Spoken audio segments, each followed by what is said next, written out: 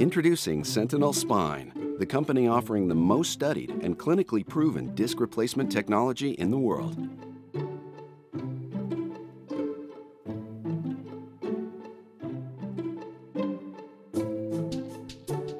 Beginning with clinical usage in 1990, in over 30 years of use, prodisc has become the most studied and widely used total disc replacement in the world, with over 540 published studies.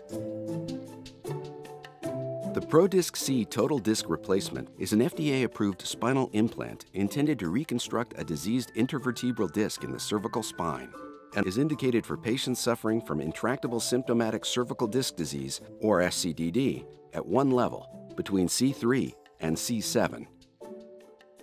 The prodisc C is a ball-and-socket implant that is composed of 2 cobalt chrome alloy end plates and a polyethylene insert.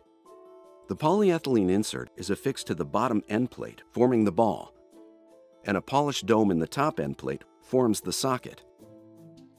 All bone contacting surfaces of the prodisc C implant have a plasma-sprayed titanium coating to promote bony on-growth, providing long-term implant stability.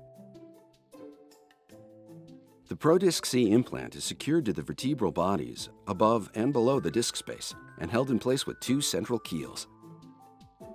The implant components work together with the surrounding spinal structures to provide stability and function. The prodisc C is a zero-profile implant that does not contact soft tissue structures after it is implanted.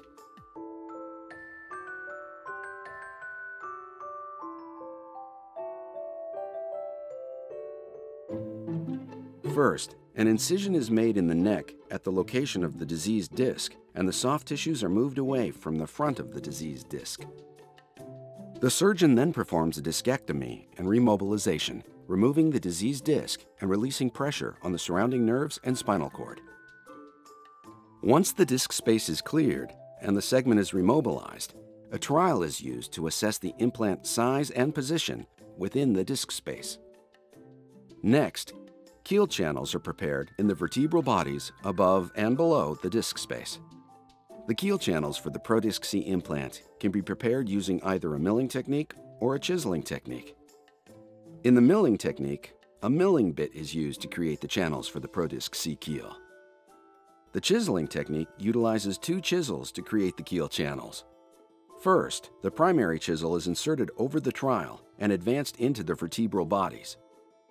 Then, the step is repeated with a secondary chisel to remove any remaining bits of bone from the keel channels. Both the milling and chiseling instruments are designed to ensure that the final placement of the implant precisely matches the placement of the trial. After the keel channels have been prepared, the vertebral bodies are ready to be implanted with the prodisc C implant. The implant is attached to the inserter, the keels are aligned with the keel channels, and the implant is inserted en bloc into the vertebral bodies. The instruments are removed, and the final implant placement is confirmed.